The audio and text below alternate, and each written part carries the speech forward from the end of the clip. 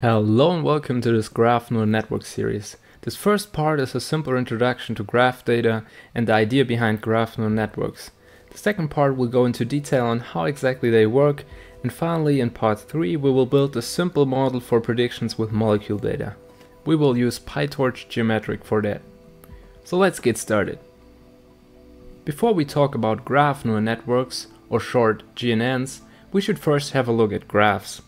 A graph simply consists of nodes or vertices and connections between these nodes, which are called edges.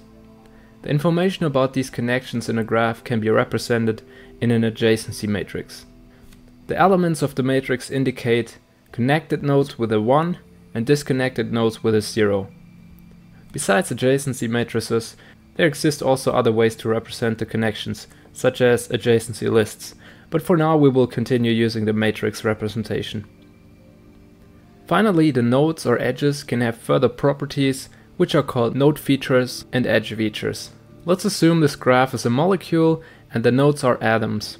Then the node features, which are the blue bars next to the nodes here, could be, for example, the atom type or the number of protons. For the edge features, which are indicated by the black bar, we can use further information such as the bond type. In the following, this is all you need to know about graphs to understand GNNs. Even though graph neural networks might be something new for you, you might already know that graph data exists in many areas. A lot of datasets with molecules are available in the area of medicine or pharmacy. These molecules are, as already mentioned, usually structured as a graph consisting of atoms and bonds. E-commerce companies usually use large knowledge graphs to build useful recommender systems that suggest interesting products or movies. Another self-explaining example are social networks such as Facebook, where the people stand for nodes which are connected in certain relationships. The people can have features such as age, gender, favorite music, and so on. Finally, you can also find graph structures in 3D games, where the objects are usually modeled as a polygon mesh, which is a collection of vertices, edges, and faces. These were just a few examples to give you an idea of how much graph data is available. But what can you do with this graph data in machine learning sense? First of all, you can perform node level predictions. This simply means that you have a graph with unlabeled nodes and want to predict attributes about these nodes or classify them. GNNs, as we will see in a second, will use the information of the other nodes in the graph to infer on these unlabeled nodes. Another possibility is called link prediction, or also edge level prediction. Here you just predict whether there will be a connection between two nodes in the graph. This is, for example, used by companies to predict which customer is likely to buy which product next. So basically the connection between people and items.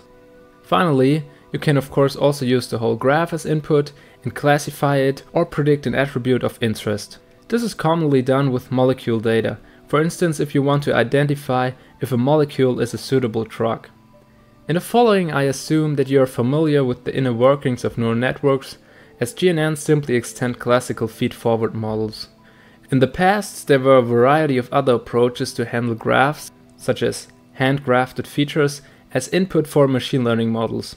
However, graph data has some interesting properties that make it difficult to work with. In a second we will find out how GNNs cope with all of these difficulties. As you might know, neural networks typically expect a fixed size input. This brings us to the first difficulty of graph data. The size and shape of a graph might change within a dataset. This might also be true for other data types such as images, but here you can simply resize, pad or crop the images to the same size. Such operations are not defined on graph data. If you have additional nodes or edges, you cannot simply remove them. Therefore, we need a method that can handle arbitrary input shapes. Another feature of graphs, which is called isomorphism in graph theory, says that two graphs that look different can still be structurally identical. If you flip the image on the left, you get an entirely new image. If you flip the graph on the left, however, the only thing that changes is the order of the nodes. The algorithm that is supposed to handle graph data, therefore, needs to be permutation invariant. This is actually also the reason why you cannot directly use the adjacency matrix as input for the feed-forward network, as it is sensitive to changes in the node order. Finally, the structure of graphs is non-Euclidean. For images, you have a clear grid that can be expressed by x and y coordinates. Graphs are dynamic structures that might lay differently in the space, and distance metrics, such as the Euclidean distance, are not clearly defined. For instance, you cannot really say how close node A and B are. Of course, you can add 3D coordinates, but they do not incorporate the edge information between nodes. This is also the reason why the machine learning area around graphs is called geometric deep learning. The fundamental idea of GNNs is to learn a, for neural networks, suitable representation of graph data. This is also called representation learning. Using all the information about the graph, including the node features and the connections stored in an adjacency matrix, the GNN outputs new representations, which are also called embeddings, for each of the nodes. These node embeddings contain the structural as well as the feature information of the other nodes in the graph. This means each node knows something about the other nodes, the connection to these nodes, and its context in the graph. The embeddings can finally be used to perform predictions. The way how you use them heavily depends on the machine learning problem you want to solve. For instance, if you want to perform node level predictions, you would simply use the node embedding of a specific unlabeled node to obtain a prediction. Let's assume this example graph has 4 labeled nodes and 1 unlabeled node which is white. Then you would simply use the embedding vector of this node and predict the node's label with it. If you want to perform graph level predictions, however, you would use all of the node embeddings, combine them in a certain way, and get a representation of the whole graph.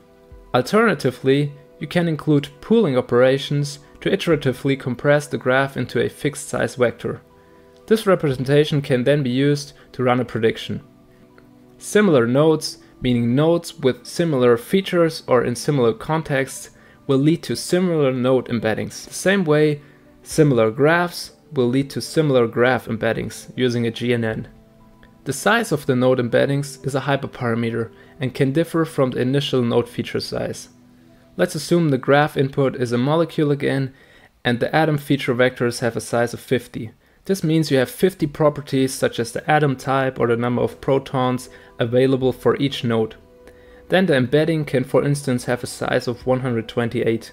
However, these embedding values cannot directly be interpreted, as they are an artificial compound of the node and edge information within the graph. Finally, edge features can also be processed in the GNN and will be combined into these node embeddings. Within the graph neural network, you have several so-called message passing layers. These are the core building blocks of GNNs. They are responsible for combining the node and edge information into the node embeddings on the right. And how exactly this is done will be part of the next video. If you have questions, leave a comment and I'll do my best to answer it. See you in the next video.